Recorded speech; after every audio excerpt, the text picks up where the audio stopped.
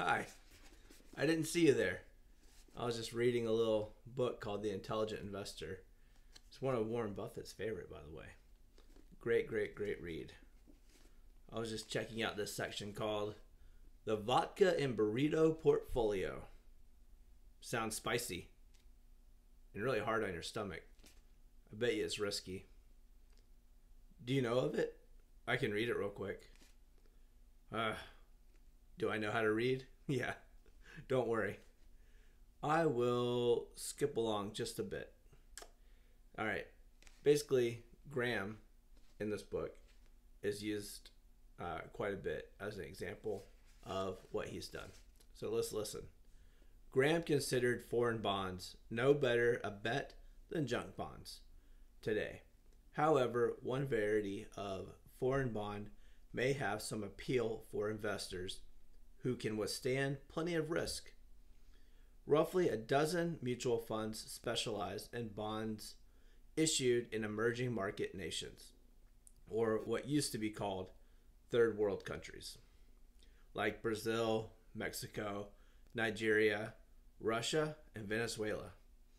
Russia, not a great choice right now, by the way. Neither is Venezuela. Actually, a lot of these are not great, but that's probably why they're emerging markets, third world.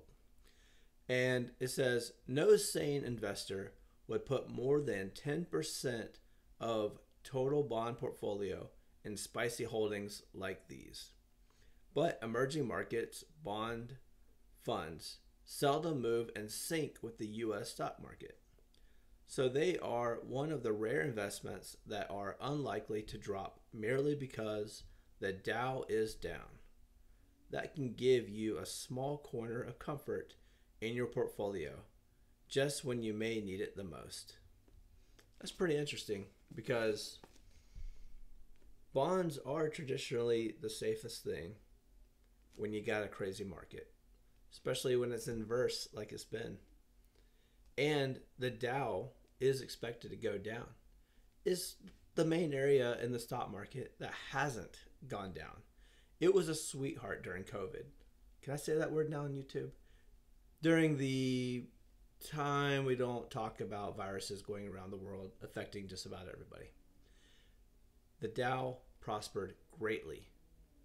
And that is the only section of the market that really hasn't come back down to earth.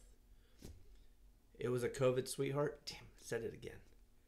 But it's not going to be that way for long.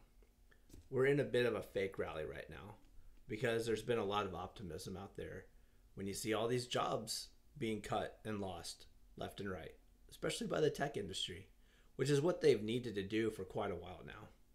They have overhired for a very long time. So they're making cuts, and that's signaling the stock market. Guess what? They're probably going to meet their earning per share numbers. It's also showing more unemployment, so the Fed is kind of getting what they want with the interest rates. So that's why the market tends to go up. But it's not gonna last. I mean, you can't drive around outside right now or even walk or whatever, go around town. You can't pass a gas station without noticing that those prices are creeping back up. Even when you see crude go down a bit, it's creeping up every day. Sometimes it jumps up 20 cents overnight and it stays there and it hasn't gone back down. So I would put some money in bonds as a great bet. Maybe some bonds that kind of focus on third world countries. I'll look into that. The bond I like the most is BND. It's owned by Vanguard, and I bought it around $69, and I've kind of sold out during this fake rally. But as soon as it comes down a little bit, I'll be picking up a little bit more. I do a segment called Investing Your Lunch, which is basically, I'm trying to say, if you can just invest the amount of money you would normally spend on breakfast or lunch every day, you can easily grow that to several $1,000s by the end of the year. If you're new to investing, please like and subscribe. Or if you're a seasoned investor, like and subscribe and contribute towards ideas and suggestions of what I should invest in next. Right now, my portfolio, I've been adding Palantir, SoFi, gold, BND, and some Tesla. Speaking of Tesla, I don't know if that one's going to keep going up. Earnings are tomorrow, and that one could be a reality check.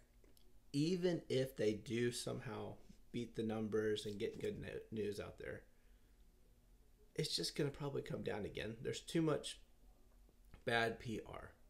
So if there's a bump tomorrow and you have some Tesla and you're in the green, it might be worth selling it and then just sitting back a little bit, because that stock probably will come back down to the 110s, 120s, and you can re-enter those funds. You can re-enter your funds into that stock if you like. Anyways, I've rambled on long enough, and I'm just testing out a new camera. So this was kind of all on the fly. I didn't really plan on what to say, but thank you so much for all the subscribers. I believe I've crossed 900 already, and I know most of those folks are picking up some of my older videos, which finally started taking off. So I thank you so very much. Please do stick around. I will make videos with some cool old military video stuff, and some lighter restorations and restorations of tools as well, just because I'm a man of hobbies. I really enjoy doing it. It's just hard finding the time. And today's life, basically where I'm at. I'm approaching 40. I got kids, a wife. They have sports. I have work. I also own a small business. It's super hard to find extra time to make videos. I pretty much have to do it when, say, everyone's asleep, like right now. But anyways, thank you for subscribing. Thank you for liking my channel. And I can't wait to read your comments and grow this community and just have fun together, picking out stocks and learning from one another in all the ways, whether it's about restorations, cool facts about wars and history, or stocks, investing, savings, way to stretch a dollar. I'm interested in all of it, and I want to talk about all of it. So thanks, and I will talk to everyone later. Oh, I forgot I had a cool button to turn this off now. All right, peace, y'all.